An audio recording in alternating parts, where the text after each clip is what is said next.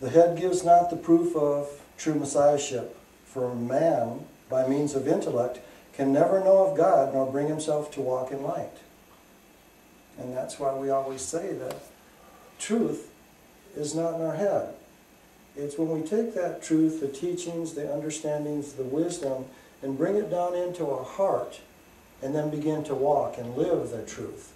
And then as we walk and live the truth, we know the truth because we are the truth. And that's the walk that we're all walking right now. At the beginning of every age comes the Messiah. And then the Messiah and Christ are one. So we're now moving into the Aquarian age. And it is the age of enlightenment. It's the age of being who we truly are. This is the beginning of the perfect age. And so all of us have the opportunity now to begin to unhook from the past patterns, shoulds, guilt, have-tos, and be that radiant, unique light I am. It's awesome when we begin to take that step. Our life changes. And when our life changes, our world changes, we begin to experience a whole new way of living that we could never see when we looked at life from our lower identity, from our humanness. As we begin to acknowledge that the Christ, see, we're supposed to bring forth that Christ light that's within us now. Each and every one of us. Bring forth that Christ and allow that Christ to free us from limitations. Allow the Christ within to save us from past patterns. To begin to walk free and unlimited through life. Human being.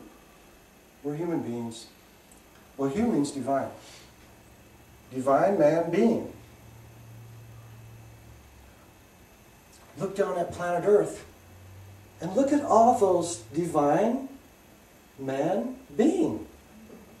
Being who they are, being their unique expression, being their unique quality, their gift. And not because someone told them how to act or told them what they had to do, but that knowing that they are good, they are that good thought of God, and it is their right and opportunity and blessing to express their beingness. Divine man being. Being divine man. It's an awesome concept. Try it. You'll like it. Life is the gift, and we can be the giver of greater life and greater gifts on planet Earth. See, we are spirit, we are divine, and we are human. And we've been living to our human identity and living to our human limitations. And in this new age, we have the opportunity to now turn to that light, recognize it as our true identity, that we are spirit, we are spiritual beings, we are good, we are loved, and we all have the capacity to give that love in our world to the world, and that love that we give allows for transformation. And then as we begin to give that love, you know what happens? All those shoulds get erased from our mind. All that guilt gets taken off our shoulders. We begin to walk a little taller. We begin to move a little freer through this life experience here on planet Earth. Science is so enlightened now. I guess it always has, but we live in a time now where spirituality and science are just really getting close. Understanding creation. And I love to kind of get into like the quantum nature of reality. And we look at that quantum nature of reality really, for the most part, on a surface level. And even a scientific level.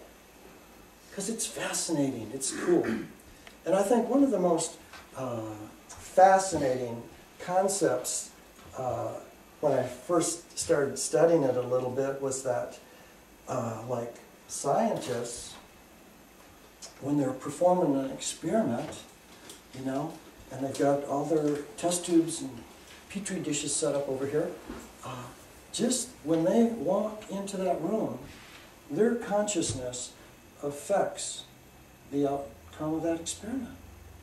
You see, our consciousness is not contained within this body.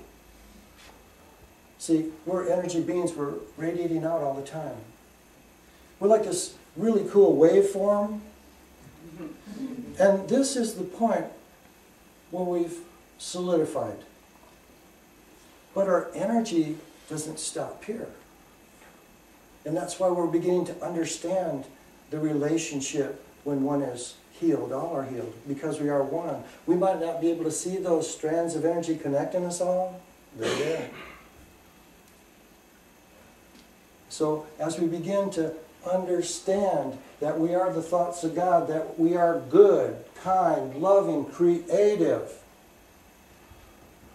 and have the freedom to express that uniqueness, that's what begins the transformation within ourselves and within our planet.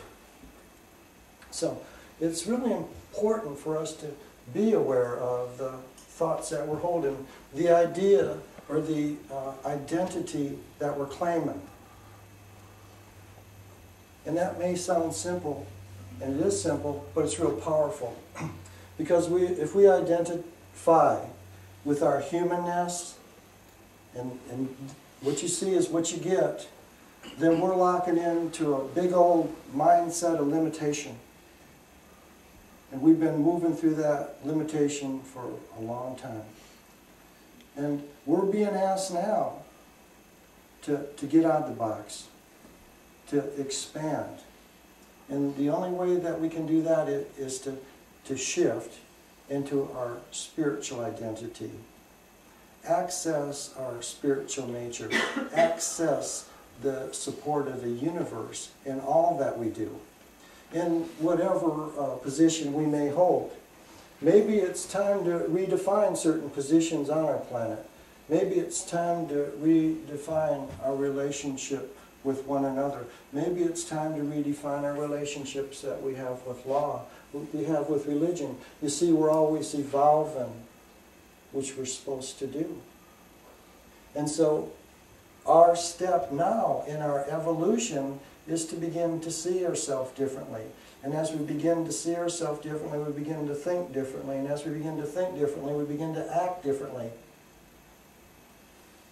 And next thing you know, we're new. New age, new thought, new way of living. It's a good thing. It's where we're at. So it's important to take thoughts that support your divinity, your spirituality, and love them. Give them a space to live within you, to live within your consciousness. Because when they are allowed to live within your consciousness, your identity changes and everything else changes. That's the blessing of where we are at now. That's what's going to allow us. We'll never escape duty if we stay in our humanness, in our human identity. We'll be given more duty to do. There's no escape. When Jesus was in India and he talked with the Sudras, which was the lowest caste in India, and they were so sad. We toil and toil, we look forward to nothing else but toil. There was no hope. And he said, my brothers, God's our Father. Begin to shift the way that you look at toil. See, a lot of times we look at toil or maybe the not so fun things in our life as not good. But those may be the times when we grow the most.